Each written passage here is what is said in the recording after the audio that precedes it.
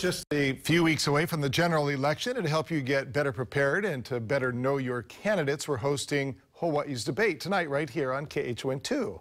Gina Mangieri joins us now with more on what we could expect to see tonight. Gina.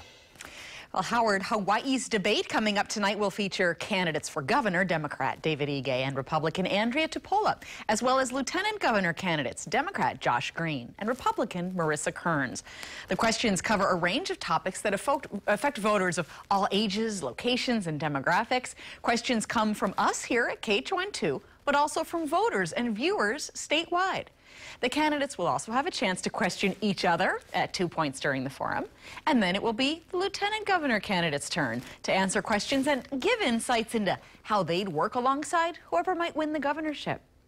The debate comes just as absentee mail ballots are being sent out by county voting officials, so be sure to tune in, hear these candidates' answers and ideas, and then cast your vote, either early by mail or walk-in or on Election Day, November 6th.